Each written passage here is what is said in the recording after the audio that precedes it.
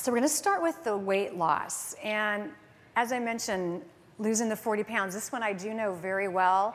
And this first tip, I really believe is one of the reasons why I've kept almost 40 pounds off for the last 10 years. And I eat an apple a day.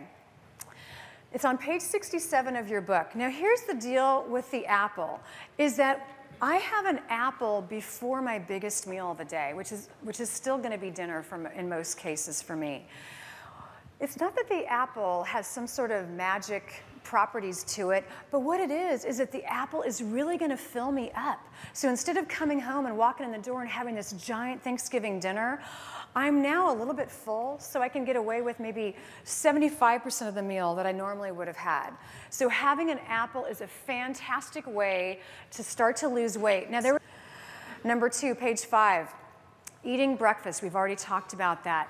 But when you don't eat breakfast, your body never really kicks in to burning the maximal amount of calories that it really can. So eating breakfast, again, you can probably burn 1.5 of these a year. That's about 10 to 15 pounds of fat in a 12-month period.